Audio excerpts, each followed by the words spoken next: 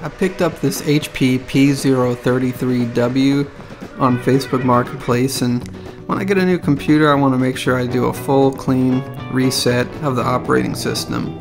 So I was going through Windows 10 and I chose the remove everything option, but the problem here is that once it got to 12% it didn't go any further, and I left it that way for at least 6 hours, and I started to get concerned that the process was stuck, and I didn't want to turn off the computer and leave it in an unstable state, so I just was trying to be patient and ride it out.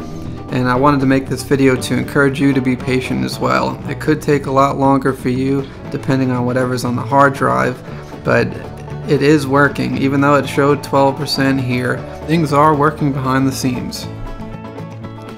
And so I gave it another hour or so, and it actually went from 12% to 99% and finished that process and went to this other screen where it showed it was installing Windows.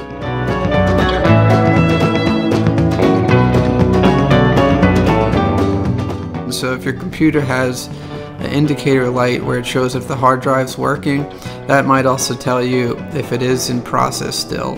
My encouragement to you is just to really hang in there and be patient, let the computer work and do its thing.